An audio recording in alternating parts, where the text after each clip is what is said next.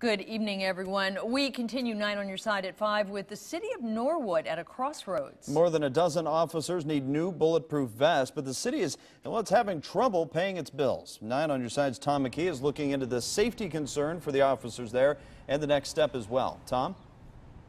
Well, that next step is in about 2.5 hours. Leaders of Norwood Police are going to go before City Council asking for 17 vests similar to this to help keep their officers safe. If they don't get them, there could be some changes in policing very soon. Don't leave home without it. Those are the words Norwood police officer and FOP President Craig Spilley uses every day when he puts on his body armor. I've got a wife and 3 kids at home, and I'd like to make sure I see them in the morning when they're getting up and I'm going to bed.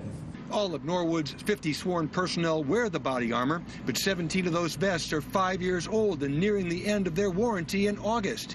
After that, the manufacturer won't guarantee them, and that could produce some big changes within the department. The chief has stated that no officer with an expired vest will perform any patrol functions. So 9 patrolmen in patrol will be assigned to desk duty. So we'll have to supplement that by pulling from our available administrative spots or criminal investigation section or the drug unit. That means citizens will still be safe, but there won't necessarily be detectives working on cases. You know, if you've got something stolen that they could probably find for you, it's going to be delayed till we can get them back in our office. The vest will stop bullets from most handguns, according to Stan Worthington of Premier Shooting and Tactical in Westchester. However, he says over time, they can simply wear out and not be safe. How they come up with the shelf life is how often you wear. An officer wears a vest 40 hours a week or more. He's in and out of the car, up and down. Body perspiration, that all takes wear and tear on the shelf life. Norwood has serious financial issues right now. It's only paying salaries, health insurance, and pension expenses.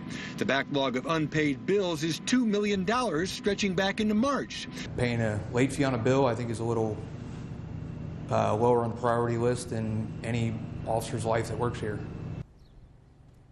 Of course, Norwood finished 2015 with a $500,000 deficit, and while new development has meant that earnings tax increases or income has risen the first 6 months of this year, it's not enough to offset that difference. I contacted Mayor Tom Williams' office and council members as well, but they all declined comment at this time. Tom McKee, 9 on your side, live in Norwood.